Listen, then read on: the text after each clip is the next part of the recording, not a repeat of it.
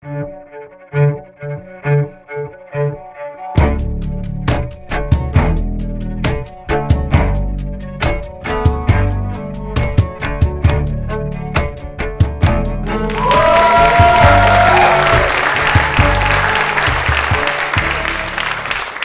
morning, everyone. Thank you so much, Ashken. Wow, this is loud. I'm really excited to be here. I'm not part of the float community until now, until this last year, so I'm excited, and I'm being very happy with how welcoming everything has been. So here's what I'd like to do today. I'm going to tell you just a little bit about the science background behind what we're doing, and then show you what we're trying to accomplish with these EEG research protocols. I'm a neurophysiologist. I'm a cognitive neuroscientist. That's my background. I spent several years at the National Institute of Health. I had a double affiliation there with the National Institute of Mental Health and the National Institute of Deafness and Other Communication Disorders. And then after 6 years there, I spent another 5 years at the Salk Institute as a neurophysiology researcher. You've been hearing a lot about interoception and monitoring the body inner states, and that's a lot of the work done at Liber by Justin Feinstein, Sahib, and a lot of our colleagues. My background is on conceptual representation and evolution of language, and it's sort of a fancy way to say that I care about how do we make sense of the world, right? How we categorize different things, how we know that chairs and tables are pieces of furniture, or sardines and pineapples or fruit, and how does the brain instantiate those things? How do we have that represented in the brain? So I spent several years with Alex Martin, amongst other people, looking at how does these processes occur. And what we know is, unlike many other things, and what was thought before, and that there's like a specific area that just has these nice packaged memories and representation of what we have, what we really find out is that what we call embodied cognition. There's a neural network that spreads the different features of what you're experiencing, and then it gets stored within that same network. So for instance, you've been hearing about different insula, middle frontal cortex, et cetera, different brain areas. Think about, in this case, in different sensory areas like visual cortex, auditory, somatosensory, and basically all these areas get active when you're experiencing something. So, for instance, when you see a dog, let's say, right, you're going to have visual cortex being active about the visual features of the dog, the color, the shape, 4 legs, how it looks like. You're going to have somatosensory if you touch the dog and feel the fur, auditory if you hear the dog bark, etc. So the idea is there's a neural network distributed and different brain areas working together, and the representation of the memory sort of emerges from this. So we did a lot of work on this. We used techniques like the ones we've been seeing, fMRI and PET, so those big brain imaging where you have the nice brains with the blobs of colors and tells you where each thing is happening or which brain areas are involved. We did a lot of work on that, but for the purpose of this presentation, we're actually going to talk more about EEG, so electroencephalography. After these years at the NIH and then at the Salk, and working, just like Justin with fMRI and PET, one of the advantages of the EEG is that it gives you a better temporal resolution. So when you look at those, what we call T-maps, those brain activation maps that Sahib, Justin, Colleen has been showing you, you're basically looking where different things are happening in the brain. But then the key is the temporal resolution. How does each one of these areas actually plays a role in this thing? And EEG, or electroencephalography, can help you with the temporal resolution for that and give you the snapshot of most interesting events will occur below a second, 100, 300, 500, 600 milliseconds. So we really want to have a different technique for that. This is the traditional EEG gear setup. So let's see. There you go. So this is the usual cap. Each one of those things is an electrode, is a sensor. So these are passive sensors. We usually gel them to get better conductance. And then it's connected. You have a bunch of wires. It's connected to amplifiers because this is a very, very microvolts level of signal. And we basically get all these gear up to measure electrical currents going through your scalp. What's happening is your neurons are fired, so your brain cells are firing. They create electrical charges. When different brain areas have electrodes firing together, you're going to have these waves of activity that just go through your scalp. And that's basically what we're measuring here and what people have been working on for many, many years. So what are the kind of things, the brain signals that we can engage with it? There's definitely a vast variety of things, but the two main aspects is what we call event-related potentials. And basically, This looks something like this. This is 2 types of brain waves. And here the idea is you're going to stimulate the brain, let's say, with images or sounds. And that's going to be sort of your time 0. And then you see how the brain responds to those images. So you could have, for instance, an attention task where you're going to ask people to, pay attention to a certain target image for a while. And then you're going to have other images that are distractors. This is an example of such a thing. Spikes that you see like this one or this one are different brain event-related potentials, which is basically your brain discriminating, in this case, between target images versus distractors images. And what this allows you to do is having a measure of the neural response to attention. So for instance, if these differences are smaller, typically is associated with a worse performance on attention, okay? I'm not going to spend too much time with it, but I thought it was important that you guys get a bit of a background of the kind of things that we can see here. The other one is frequency analysis, and we're going to focus on this quite a bit. While this one is associated in time lock to a specific event, and basically what we do is we replicate that event many times, average it, to then get this kind of wave. This is more about continuous monitoring. You can also associate with different events, but the idea here is you're picking all these signals, so basically all the electricity that you have in one of these brainwaves, and you're breaking it down by frequencies, okay? From lower frequencies, like here, to higher. So you have things like, and on the floats, you keep hearing the theta state, right? So that comes from increased activity within this frequency band, which is theta. This is alpha, beta, and gamma. And basically what it means is when all these different brain areas on the network are firing, what you're going to have is each aspect of that network is going to contribute at a different frequency. So you have a lot of work done on the past 50, 60 years, in some cases more, both on frequency analysis on ERPs, and really understanding how these neural measures correlate to behavior, to things like attention, memory, all sorts of cognitive performance. So when you look at a graph like this, and we're going to show you quite a bit of those, basically what you have is this is time, so it's going to start scrolling, and basically it's a passive of time. And here you get the different frequency bands. We sort of line it up for you and go from low frequency to high frequency. So this is usually sometimes between 4 to 7 hertz, 7 to 14, about 15 to 25, 30, and this is above 30. And of course, it's hertz, right? So it means like how many times it cycles per second. So you have lower frequency bands, low speed, and high frequency bands. I know this is not too exciting, but we will get exciting in a minute. So after doing research for several years at different institutes at National Institute of Health, one of the things that I started feeling that was less satisfying, even though I'm still very interested in fundamental research, but was how much of those applications were coming true, right? So a lot of these brain signals, they've been known for, depending on which one, 50, 30, 20 years. We know that one specific ERP, for instance, like mismatch negativity, it's reduced in schizophrenia patients, in Alzheimer's patients, Parkinson's. We know a lot of these things, but it's in a contained, restricted environment on a clinical setting. Because as you guys saw, there's this big EEG machine connected to a bunch of amplifiers that's connected to computers. You need technical stuff and people to really run and record. Then you need to do all of the analysis afterwards. So it's not something that could really scale. And quite frankly, we got to the point where we want to, more than see papers being written and put on drawers. We really want to see something, moving on and be translated into society. So that drove me and a few colleagues to found Neuroverse. And what we did is basically moving some of the things that we have discovered and created at the Salk Institute and at the University of California, San Diego, and to try to really reach, somewhere beyond these bottlenecks on EEG and have something that will be, applicable for everyday life. So we sort of developed a couple of things. One of them was a different EEG device. You guys have seen little bits of it. So this is what we call the brain station.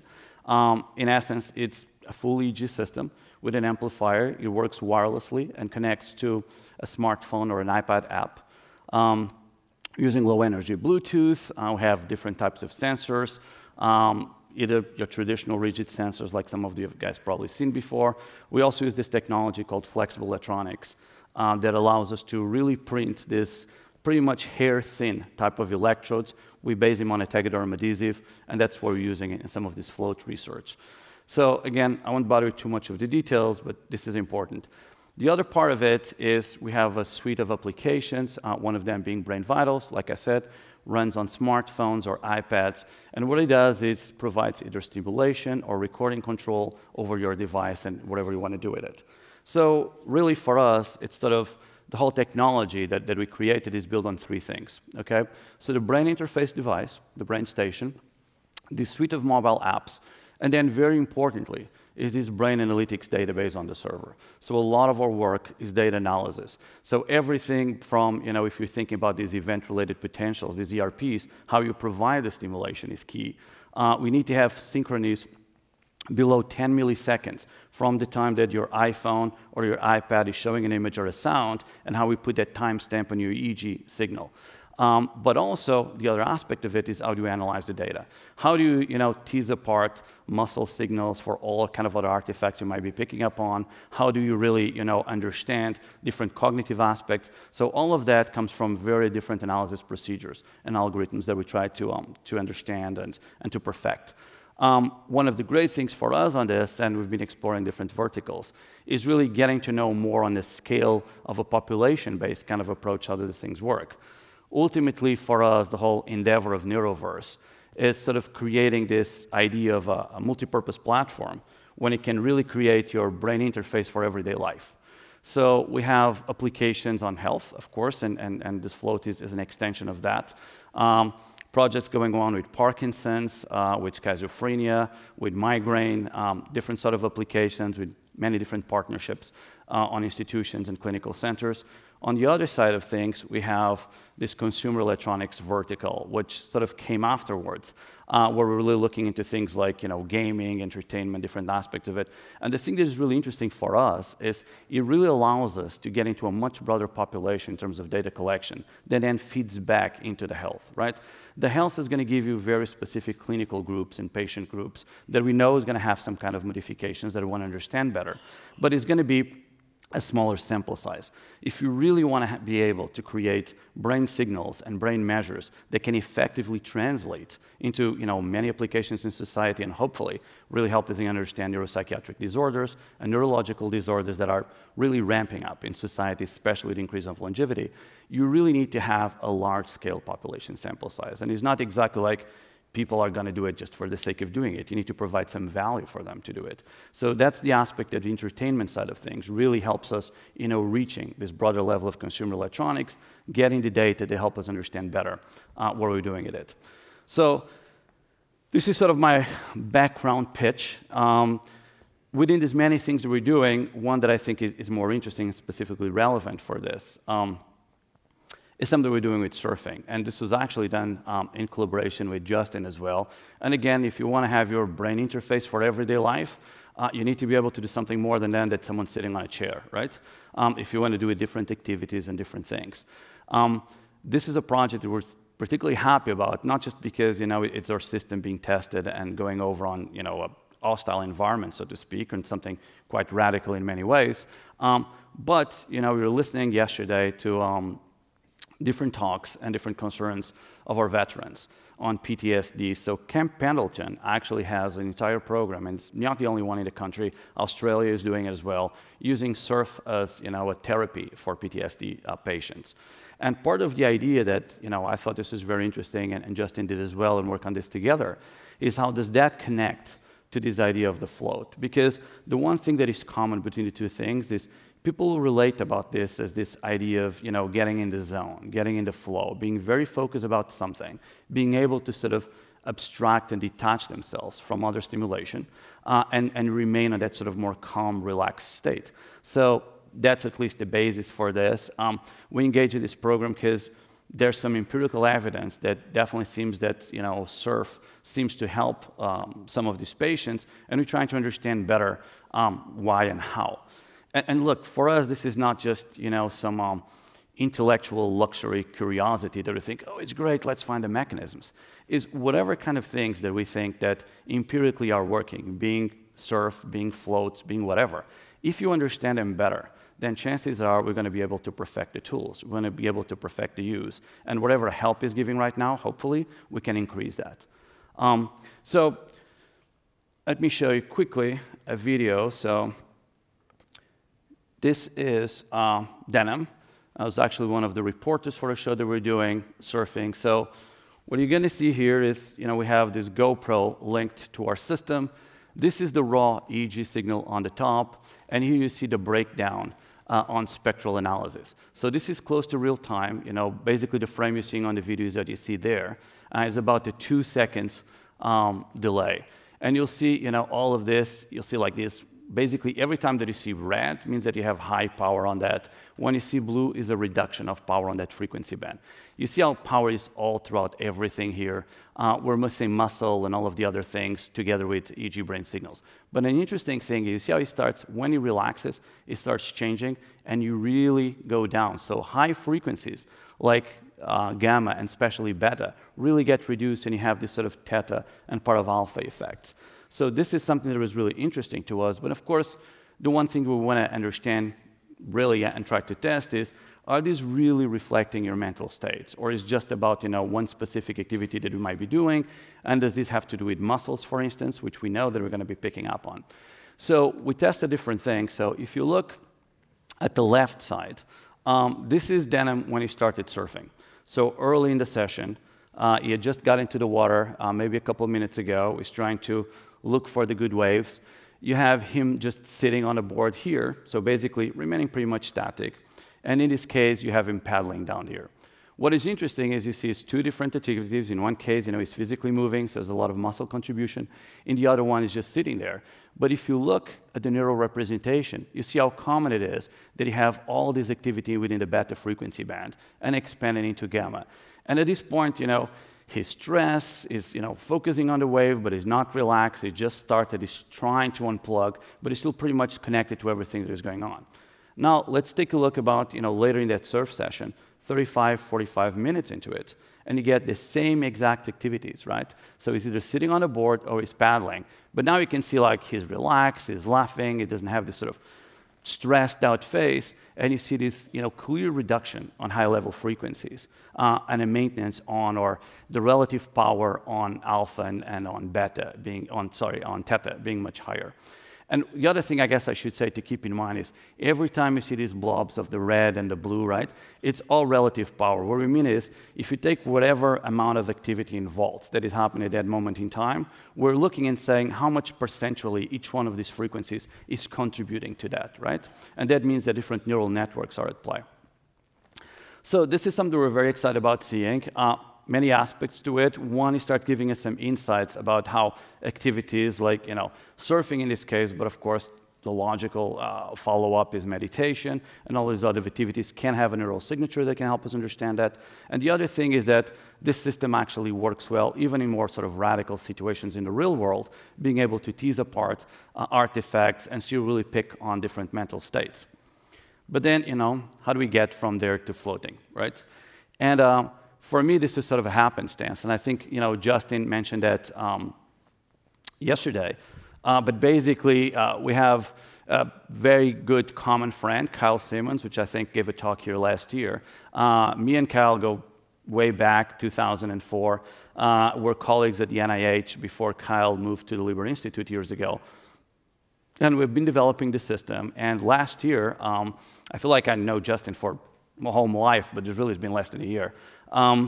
So last year, Kyle came to Neuroverse, and we're talking. He was giving a talk in San Diego, and we're discussing some of things. And he saw our system and said, I need to introduce you to this guy. He's really looking for an EEG system. He's been doing it for years.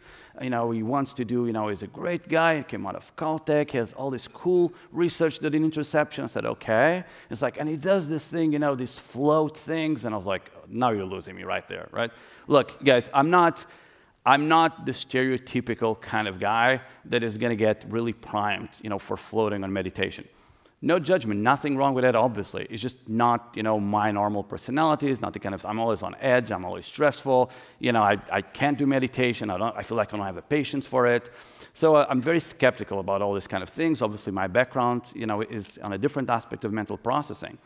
But, talking to Justin on the phone, I was really impressed with how careful he was building his program, how structured his research was. And after a few phone calls, he really, convinced me to come to Liber and, check out the flow tanks and see what you can do. And of course, that's problem number two. We get there and we think, oh yeah, we have this system that we can use in real life. It's very versatile. We can do all these things. But then I get there and he's showing me the tanks and we're talking about it. I said, oh, great. Okay, now we have high humidity. right? We have basically a very heavy saline solution, which really means ions on steroids, which really means that we're going to have these incredible electrical charges within that environment, which really means that that's the problem that Justin has been having for 3 years, right? Is how do we get that to not connect to the sensors, not cap or amplifiers, so basically create all these artifacts due to environment that does not allow you to read what is really going on in the brain. And then, of course, you still have to worry about water getting into your system, or even worse, salt getting into your system. So we tried to find out what we could do with it, and when I got there, I'm thinking about it, and Justin tells me, you just need to try it. And I think that, when you try it, you're really going to get what we're trying to do here. I think it's going to be great. And honestly, I'm just like thinking that's no point. So I'm like, no, that's okay, Justin. I just flew in at 5. It's now 8. It's all right. It's like, no, you got to try this thing. And after, some convincing, he told me, okay, we're going to do this. And I said, fine, 10 minutes, 15 minutes. And he goes like, no. You need to do like a 90-minute session. I said, you're out of your mind if you think that I'm going to lay there for 90 minutes. It's not going to happen, buddy. I'm going to be annoyed. I'm going to be bored. I'm just going to get out of there. And, more convincing. And we ended up, compromising and saying, I tell you, okay, I'll do my best to last for 45 minutes. They may or may not happen. I might walk out in 10. But I'll do my best, okay? I'll try, and then you cue me with the lights and the music after 45 minutes. So I went in.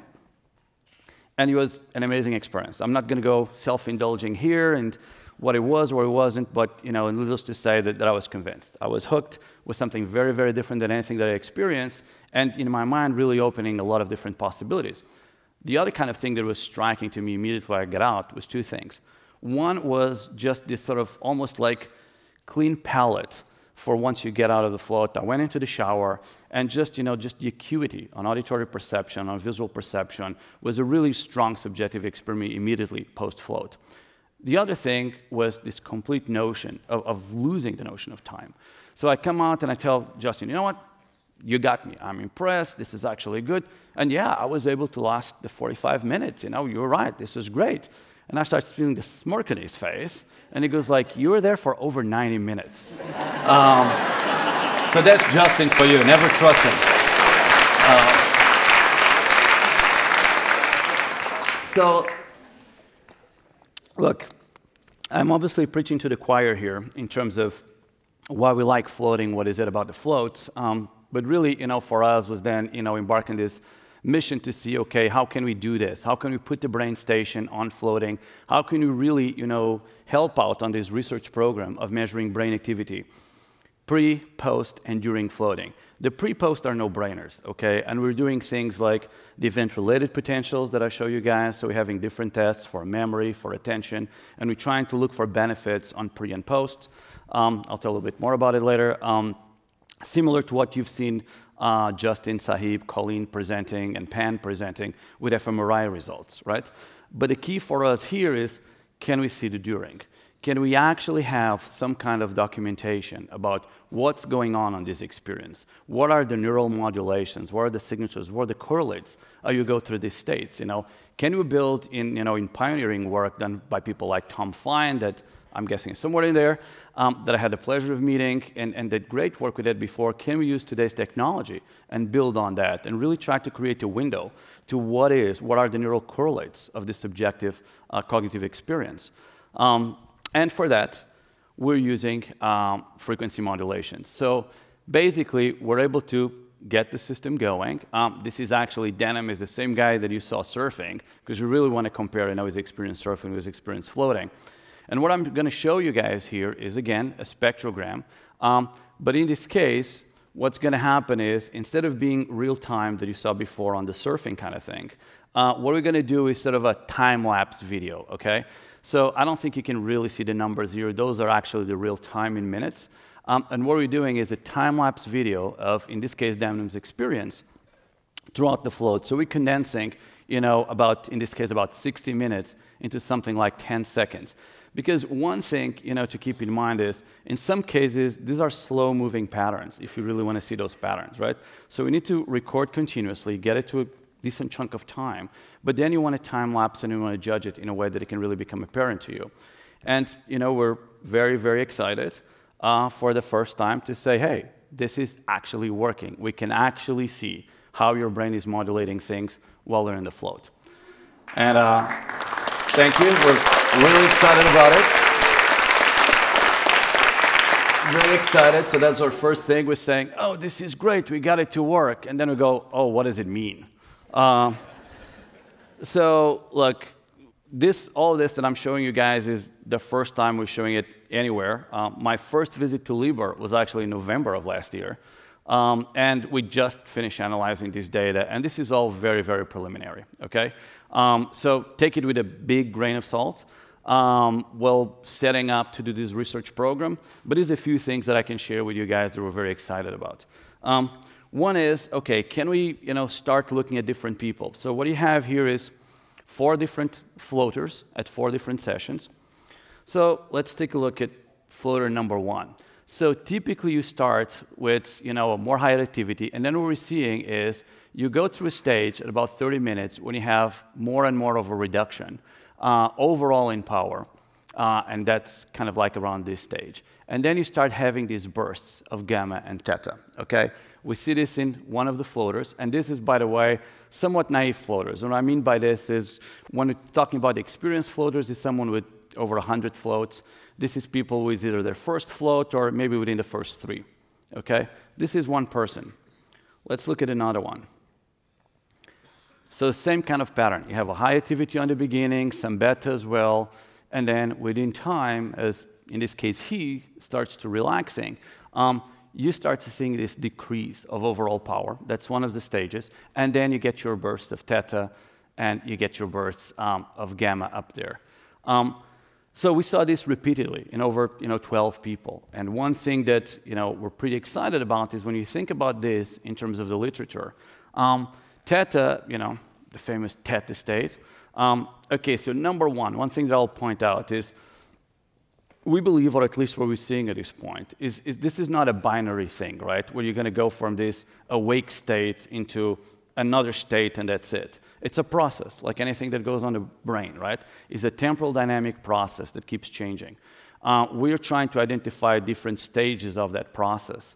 What we're seeing so far, and again, very preliminary, is that it does seem to have these stages where you have overall activity, then you go to this depression of activity, a big fall down, and then you get into some stage where you have these gamma and theta bursts. Theta has been associated with relaxation, with meditation, with this sort of calm, relaxed state. Gamma, well, there's different theories. One of the prevalent theory that is pretty interested in has to do with visual binding or visual conscious awareness. And the idea here is, as I told you before, this is a very slow signal. This is a very fast signal. And gamma, people believe, or some of them, that is originated by the thalamus and is this very quick front-to-back signal. And the idea here, the hypothesis, is that it's binding in that moment in time because it's so fast. So we're talking about 40, 45 times per second. What he's doing is binding all of the different brain areas for an experience, right? I was telling you that, and that's what I did originally, that the brain has this distributed center of, you're looking at, high-order visual things. This is the shape. This is the color. This is the feeling. And you go through all of that. All right, I need to speed up because I just got the red coming in. So the idea here is that, you have to have this temporal binding and synchrony, and is a maximizing sensitive state. And it's common between most of the people that we're seeing. Here's another example, and I just use this one to say there's also variability, right? So when you see things like beta coming in, which you'll see on this person, because they focus on something during the float, you're going to have this common part, but you're also going to have variability. Moreover, if you have an expert person, in this case, this is actually Justin's spectrogram, you see that he's much faster, actually has this big gamma and theta in beta originally. Then he goes more rapidly into decrease, and he gets into what we're now calling this alpha moment. So different frequency bands corresponding to different neural networks. Again, some individual variation on different things. This is to give you another example of now same floater, 2 different days. This was earlier, and you get the same gamma and theta bursts as you expect after the decrease. And then this is the same guy, but after a few floats when he's getting better. One of the things, and again, that is very preliminary, but we're excited about is it doesn't seem to be a static thing. Experience matters and changes. As you go through multiple floats, which is intuitive for what a lot of you guys report, but we seem to have it. So you see some little bursts of alpha that we see on the expert ones. We start getting that when people want to go through multiple floats. When you look at more of a group analysis, what we're really seeing in most cases is within anywhere from 30 to 45 minutes on naive floaters, you really have this decrease of energy, and especially within the high frequency bands, leaving your theta and your beta things. Another thing to keep in mind is events matter. What you're doing in the float is going to change things. So here's 3 examples. This is a case when instead of just leaving the person free floating, we're actually doing meditation instructions at specific points in time for breathing, right? So what do you get? Look at this, a big beta kind of coming up and gamma at that time. Why? Because now this person is focusing in your instructions, so the brain is now essentially doing something else. It's not being absent for everything and just turning inwards. Now it's actually trying to pay attention to what we have. Here's another case when we're doing blood pressure cuff measurements. That's an artifact caused by it. So we need to be aware of those things when we're using this kind of systems. This is another example where we have like really decrease of low activity, even though there's still some auditory stimulation, in this case, ocean waves. So I'm out of time. So here's what we're doing and what we intend to do in sort of 2 big points. One, of course, as I said, looking at pre and post neural modulations and see how that corresponds to the mental states. We're really interested in this whole idea of temporal dynamics during floating. So if there's one thing I'd like you guys to walk out of here with is, don't think about it as a 2-state thing. Don't think about it as, oh, we go from whatever wake to theta. Think about it as a process that has a lot of different things. The other thing we're very interested in are their transference effects, right? So does some of this relaxation, meditation, these states that you have there, do they then transfer to real life in the rest of your activities? We know, again, empirically that people are more relaxed, that they seem to be happier, the whole glamour after effect, but is that really a long-lasting kind of benefit? And it would be great for us to know, because then we can also play out different neurofeedback tools that you can use. And then this is the things to keep in mind. Individual variability. It's going to be there between sessions, between individuals. You need to account for that. What are the really group and population effects? Are there specialization and splisticity? So I'm happy to say that both at Liber and with Jim at Just Float, we're putting together a full IRB research protocol, about to submit it now. It took us about 6 months to put it together. We're looking at expert floaters, over 100 hours in float versus naive floaters, and looking at effects of long-term plasticity and specialization. And then, of course, ultimately, the comparison between healthy and clinical populations. We've been hearing about anorexia nervosa, PTSD, general anxiety disorders. The team at Liber and ourselves believe that this can be really helpful, the fact of floating, to a lot of these things, but we need to understand the mechanisms to make it better and create more effective tools. So without further ado, thank you, all of you, for your attention, and I'm very happy to meet this community and to my buddies on this. Thank you, guys.